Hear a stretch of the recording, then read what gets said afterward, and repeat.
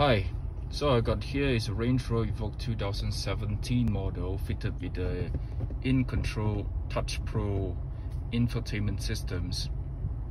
Now I'm going to show you how to access the engineering menu, or they call it the secret menus of these InControl Touch Pro systems.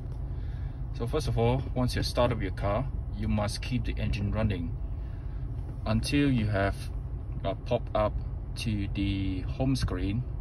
So the tips is that you got your clock here.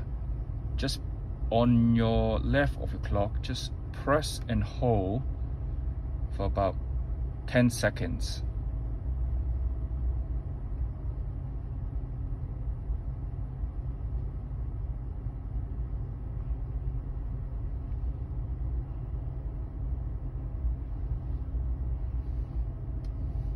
Oh, it's not gonna work right. Maybe just try slightly to the left. Just press and hold.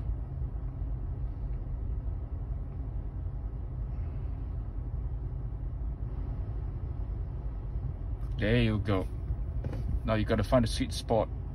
Over there you go. You can access the secret menus, where they call the engineering menu. The system information, you can check the versions of this module. Now it's running test. I don't know why it's running that long. There you go. You can check all this firmware version. So I hope that helps. Thank you.